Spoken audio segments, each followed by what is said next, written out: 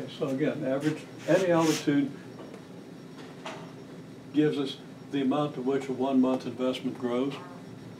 And any width is a number of years during which the monthly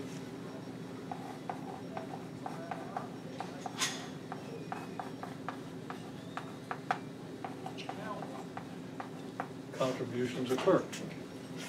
Okay? So what does it mean to multiply the amount to which 1 month investment grows by the number of months during which you made the investment?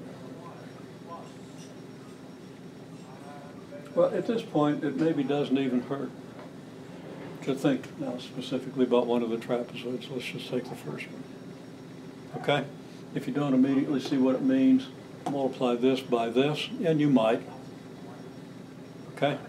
But let's actually get some numbers and then think about what those numbers might mean, right?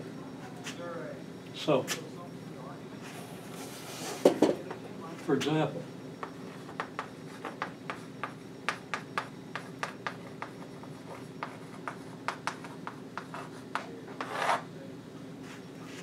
okay, it's clear that the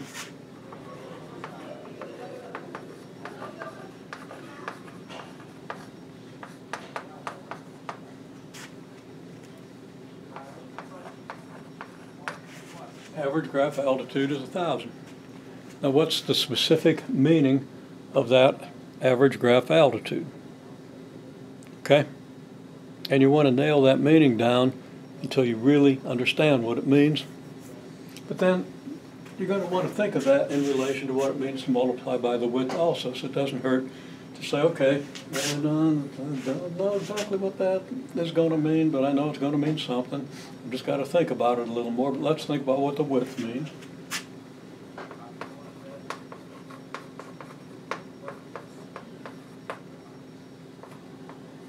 And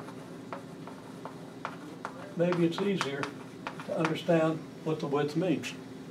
So what do you think the width means? The amount of time it's called. The amount of what happened during that time. The investment. I'm sorry? We kept on investing in investment. Yeah,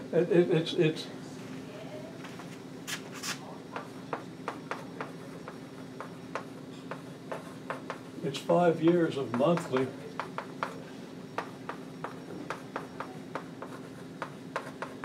contributions, right?